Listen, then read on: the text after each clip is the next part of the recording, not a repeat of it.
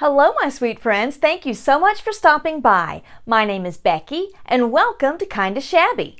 Each week, I share kinda shabby but always chic, crafty inspirations. Now, last week, you gals really enjoyed our bird-inspired projects, so we've got 4 more that we're going to be doing today. First, we're going to use these beautiful printed images and some book pages to create our beautiful bird banner. Next, I'm breaking out the Tart tins and the Peat pots again for a fresh take on spring. And for our last spring project, we're going to be using an actual spring. So let's go ahead and get these projects started. I love birds, but bluebirds are my favorite. And I have collected these beautiful images here from the Graphics Fairy and put them all onto this printable. And then I found this cute little bird poem as well, and we're going to be cutting out our pieces and then we will be gluing them onto our book pages. I'm using my paper trimmer to cut mine down to size, but you most definitely could use scissors as well. So now that I have cut out all 7 of my images, I also pulled out 7 pages from my book. Now I'm just going to take a regular craft stick here and apply that to the back of my image and then start putting these down in the middle of my pages.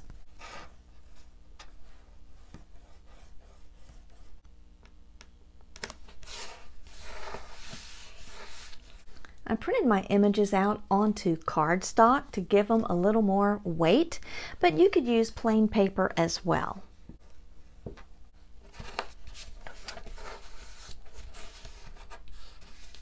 Once I had all of my images on my pages, then I went back and trimmed the pages down a little bit just to eliminate a lot of this excess from around the page. Then I took my seam gauge and marked little dots that I'm going to use to punch holes in the top of my paper. And now that I have the holes punched in the pages here, I'm going to be using some inks. And I've got my archival in the color Coffee and Cobalt. And these inks are going to highlight our image and just make them stand out a little bit more from that back of that book page. So with the blue, I'll just be dabbing that on around the image of our birds here. So you can see I've done this side and not this one. And I'm not doing it on there very heavy, just to highlight that image, just to make it stand out a little bit more. And then with the coffee, I'm going to go over the corners and age paper all around the outside edges here.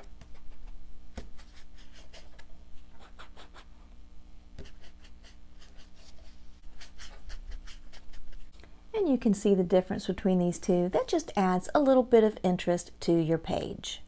And for the one with a poem on it, I'm just using coffee on the whole image, and I won't be putting any blue on this one at all.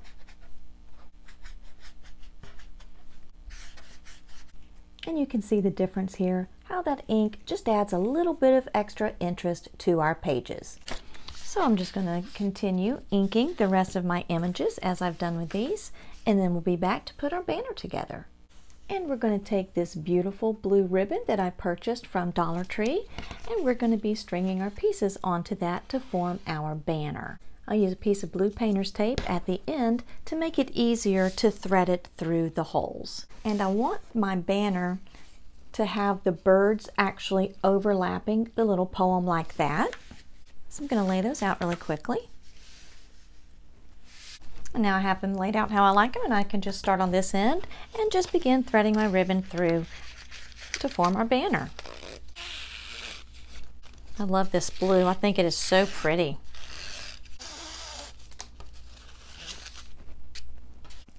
So here is our pretty bird banner so far. And now we just need to put the finishing touches on it. So you know I have to put a shabby tassel at each end, and look how pretty that is going to coordinate with our bird photos. How pretty is that? And I've used 100% cotton fabric, and this is just a blue check an ivory muslin, and a pink polka dot. And I just love that variety of those colors and patterns. And that is just going to look really, really pretty on our banner. So I have 3 strips of the blue check, 3 strips of the polka dot, and 2 of the plain ivory. And they are a foot long and they are a 1/2 inch wide. Now all I'll have to do is just fold them in half. Take another piece of my ivory cotton, and that's going to form our little tassel. I'm just going to tie that tightly. And now take that and tie it to this end. So we have that one on that end. Scoop these up in the middle. Use my extra piece of ivory to tie that in the middle tightly. And then tie this onto the other end. And what could be more perfect than birds and shabby tassels? And now we're going to have some fun with our Tart tins. And I purchased these off of Amazon, and they are just very inexpensive. I also took them outside and opened them up with a rubber mallet just so I would have a larger area to work with. And you can see the difference between the two. I also gave them a quick coat of the Rust-Oleum chalked paint in chiffon cream, and I only put 1 coat on there on the front and the back just to give them a little bit of a soft vintage look. For my first Tart tin, I'm going to be using this beautiful nest stamp that I purchased from Hobby Lobby, and I'll also be using my archival ink in the color Coffee and stamping onto cardstock. And you can see just how cute that little image is. Now I'm taking my 2-inch hole punch and I am going to be punching out my nest. My image is a little too high, so I'm going to stamp it again and bring the image a little closer to the bottom of the paper. And I like that better. That's a little more centered. That one was just way too high. So we're going to go with this image. Now that my ink is dry, I'm going to be using this little watercolor set that I picked up from the children's craft department in Walmart. And I like this little color right here. So now I want to take and just go over my little eggs. And that's why I like to use the cardstock, because it can stand up to having a little bit of water on it and it's not going to curl up on us. Isn't that cute? So we're going to set this aside to dry and we're going to decorate the inside of our Tart tin. This is just cheesecloth that I pick up from Hobby Lobby. This is not 100% cotton, so it's not going to snip and rip for us, but we can get some good frayed edges there just by pulling these loose threads. So I've pulled out quite a few threads just to give that a nice tattered look. And burlap would also look cute on this as well. So now I'm just going to take my fabric and my glue gun and I'm going to glue that down just in the middle right here. And then I'm also going to tack it in just a little bit on the corners. So I'm just going to do just a dollop of glue in the middle and press in some moss. Tap off the excess because I'm not going to need all of that. And now before I glue that into my tin, I'm going to take my ink again to distress the edges and then just kind of wipe it around on the image itself, just on the outside of the image. And that just really distresses that right up. And now all I have to do is glue that into my Tart tin.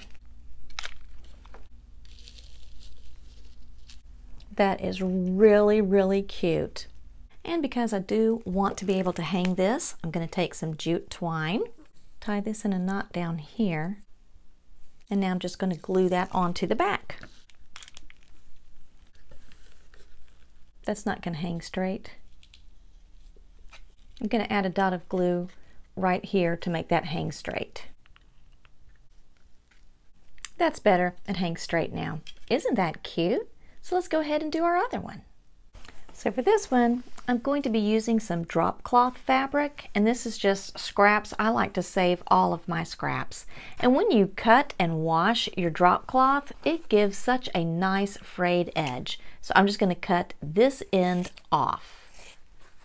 Now I'm going to cut this into strips and just glue that in again, just to add some interest to the inside of our Tart tin.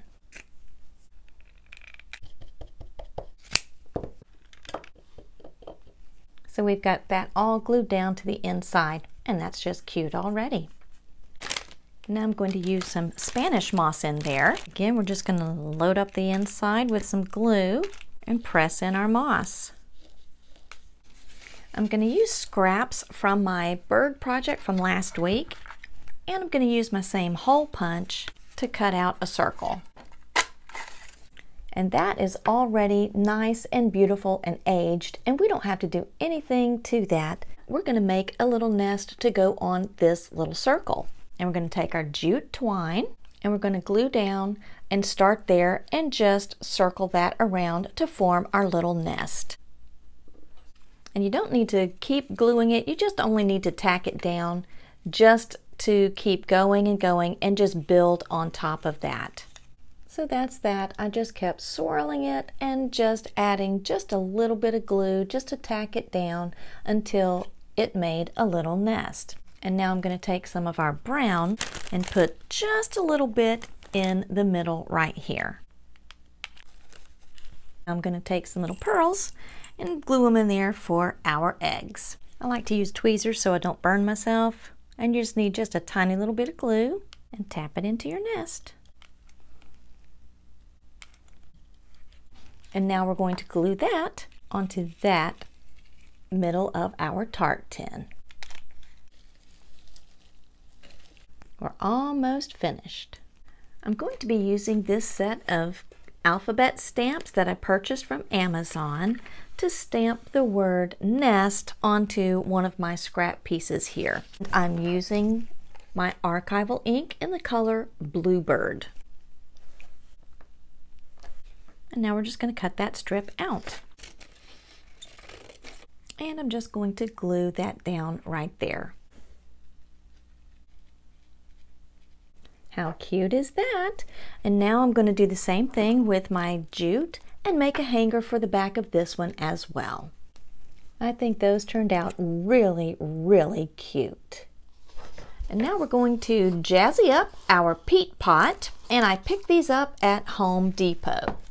I've already gone and given this one a light coat of our Waverly in the color Plaster, and so while that dries, we're going to go ahead and get some of our embellishments ready. So I cut out another smaller bird template similar to the one that I did last week, just on some more of my scrap paper that I had left over from my music sheet. Next, you're also going to need a coffee filter. I'm going to cut out this half circle here that I can see in my coffee filter.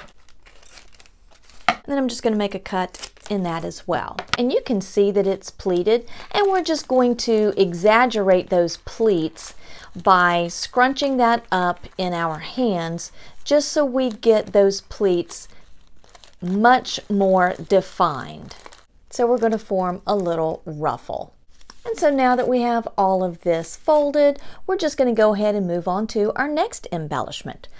Now I'm taking some more of my scrap piece of drop cloth. I'm using the same stamps, but this time I'm not going to hook those together because I want to have the letters spaced out a little bit, and I'm going to be spelling the word chirp. And again, I'll be using my archival ink in the color Bluebird. And I've got the letters spaced out pretty far apart because what we're going to do now is cut these out to form a little banner. So I've cut my little first triangle out, and I'm just going to lay that over the H there just so that my letters are going to be the same size, and use that as a template. And I'm just going to cut out all of my letters in that same triangle shape. And now that I have all of my little triangle banner shapes cut out, I'm just going to be hot gluing them to a piece of twine. So I've glued them onto my twine like that. And now we're going to take our coffee filter ruffle and we're going to glue it onto the inside of the lip of our peat pot. So I'm just going to add a little bit of glue to get it started. And you don't need to glue the whole thing down. You just need to tack it down in places around the pot. So I have my ruffle on there now, and I did glue the paper to itself so it would stay together. And then I just kind of pressed it a little bit with my hand just to fan it out a little bit. And I'm going to take this package filler and stuff my pot. Take some plastic eggs and pop those in there. I'm going to use some of my wrapped wire. I'm going to glue that onto my bird so I can tuck my bird into my pot as well. Let's get him tucked in there. That is so cute. And now I'm going to take 2 little bamboo skewers and pop those in there. And we're going to put our banner over our little bird. So I'm going to tie this end here, tie this end over here, and now I'm going to just glue some lace right along this edge here, just to give that some interest. And you only need to tack it in a couple of places because it'll stay in place pretty well for you. Then I'm going to add just a touch of glue at the bottom so our banner won't keep sliding down. That is so cute. Well, let's go ahead and move on to our last project. Many times when you buy some vintage springs, it will have this large circular area on both ends, but since this one does not, I'm going to have to create something in order for my nest to stand on. So I'm taking a piece of foam board and I'm tracing this old grapevine wreath that I took apart from another project that I had done. So I've got the outside and the inside, and I'm actually going to cut between the two. And it doesn't have to be perfect because all of this is going to be covered up. And I'm going to take this part here and push that into my foam board just to kind of straighten it out a little bit. And I'm going to put some glue up underneath here to glue this down to my spring. And now I'm going to cut strips of my cheesecloth just to kind of drape over there and cover all of that up. So I have my 4 strips and they're not going to be very long. They're just going to lay over there just a little bit. And I'm going to pull out some of these threads and just fray the edges a little bit, just like we did when we made our little tart tins. So now I've got my strips on here and I just laid them in a crisscross pattern. And I've placed my grapevine wreath on there. Now I'm going to put some Spanish moss there in the middle. And I've clipped off a bunch of pieces from one of these garlands from Hobby Lobby, and I just like using them. They're so versatile in your crafting. So I'm just going to place those just around the edges here, and that's just going to fill in our little nest. So let's add in more of our little eggs.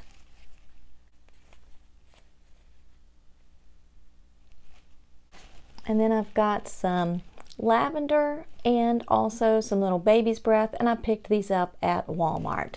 So I'm just going to cut these apart and tuck some of these in there as well.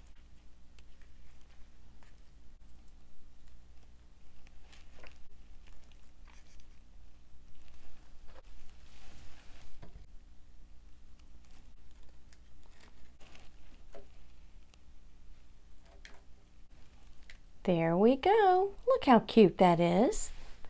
Now all I need to do is get everything staged up and show you how cute all of our projects turned out.